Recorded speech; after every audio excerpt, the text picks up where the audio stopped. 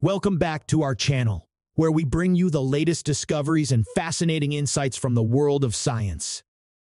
Today, we have an incredible astronomical revelation that will leave you in awe.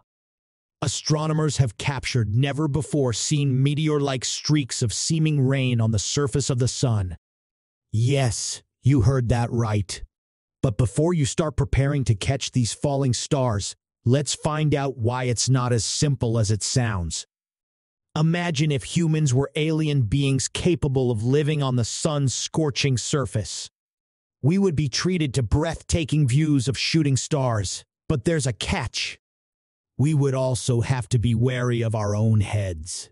Patrick Antolin, a solar physicist at Northumbria University, explains, if humans were on the sun's surface, we would constantly be rewarded with amazing views of shooting stars. But we would need to watch out for our heads. These solar shooting stars are entirely different from the shooting stars we observe on Earth. On our planet, shooting stars are generally fragments of space dust, rock, or small asteroids that burn up upon entering our atmosphere, creating beautiful streaks of light. However, on the sun, the shooting stars are huge clumps of plasma plummeting to the star's surface at incredible speeds. Unlike Earth, where most meteors burn up in our thick atmosphere, the sun's atmosphere, known as the corona, is much lighter. As a result, these clumps of plasma stay relatively intact as they make their way to the sun's surface.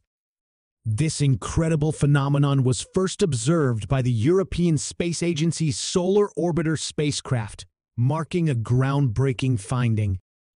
This finding holds huge significance as it may help unravel the mystery of why the corona, the sun's outermost atmosphere, is hotter than the layers beneath it.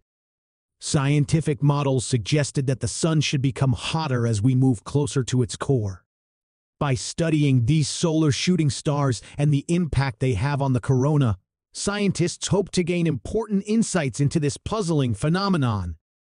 The Solar Orbiter noticed these solar shooting stars during spectacular plasma firework displays called coronal rain.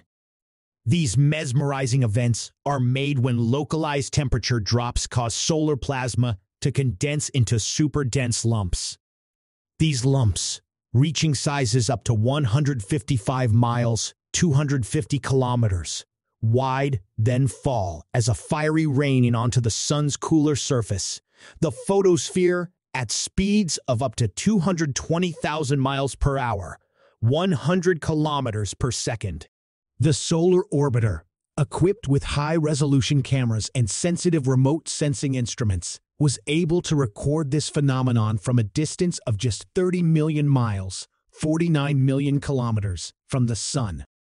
To put it into perspective, that's even closer than the path of Mercury, the innermost planet in our solar system. On Earth, when friction in the atmosphere heats a meteoroid's material, it forms bright tails that are characteristic of shooting stars. However, this process, known as ablation, does not occur with these solar shooting stars. Powerful magnetic fields in the corona prevent the formation of bright tails by funneling stripped gas away from the falling clumps. This remarkable discovery opens up new avenues of understanding the sun's corona and its composition. It provides us with valuable indirect insights into the corona's environment, which is crucial for unraveling its secrets.